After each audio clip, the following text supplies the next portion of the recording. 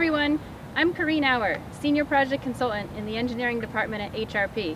Today we're going to show you how to sample stormwater, because you can never be certain when a storm will hit.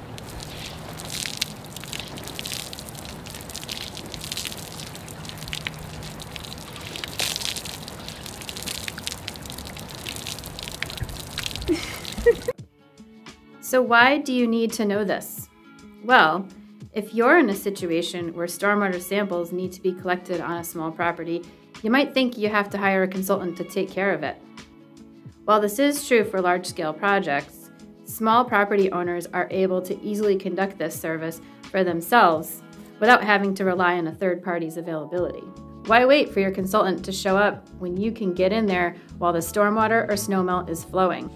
You'll need to keep an eye on the weather for storms, but also to make sure you meet the weather criteria for the area where you are sampling.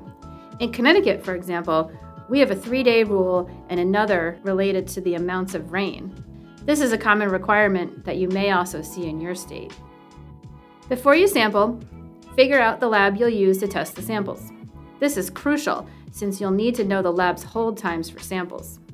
A hold time is the amount of time between when you take the sample and when the lab testing the sample receives it. If you exceed the hold time, the lab may not be able to test your sample.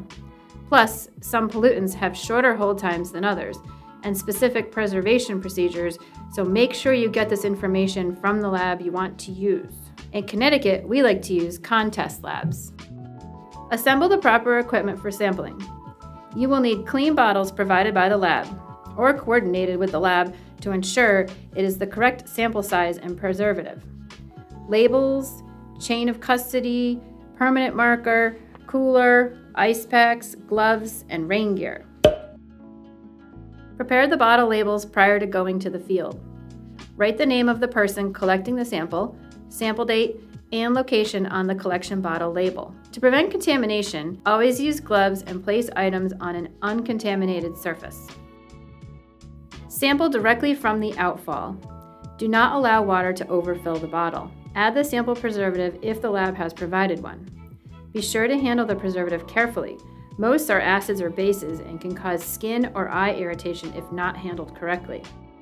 Once filled, cap the sample bottle and record the time on the label. Place the bottle into a cooler and prepare the cooler for pickup or shipment to the lab. Complete the chain of custody to be shipped or delivered with the sample.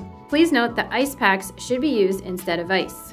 Many delivery services cannot travel with ice due to possible leakage. Make sure you've planned out how long it will take you to get to the lab so you don't have an issue with hold times. And now you're ready to take your own stormwater grab samples.